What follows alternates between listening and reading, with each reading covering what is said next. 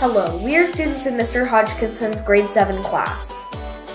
Today we explain the responsibility segment of the Growing Success document and giving advice on how it is useful in life.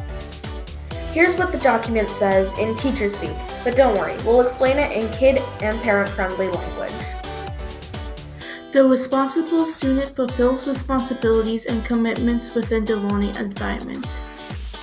That means the student follows classroom rules and expectations without direct supervision. For example, you clean up your work area after having lunch or doing art. The responsible student completes and submits classwork, homework, and assignments according to agreed-upon timelines. That means the student finishes and hands in classwork, homework, and assignments on time.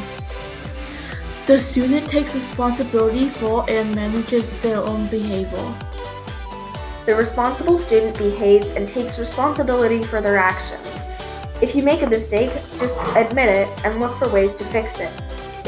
If you aren't completely to blame, accept your part of the blame and then calmly explain your point of view. Sometimes it helps if you ask for time to calm down before doing this. It is harder to be clear when you are angry. Here's a great line to say if you're ever in that situation. I've made a mistake and I am very sorry, but I would like to explain. Could I have a few minutes to get calm and then share my side of the story? That was our segment on the video on explaining the document. Now for some advice. Advice segment 1. Responsibility can get you very far in life. Employers will want a responsible employee that shows up on time and gets things done. Advice segment 2.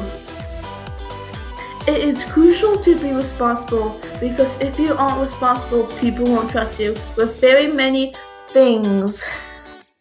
So please remember,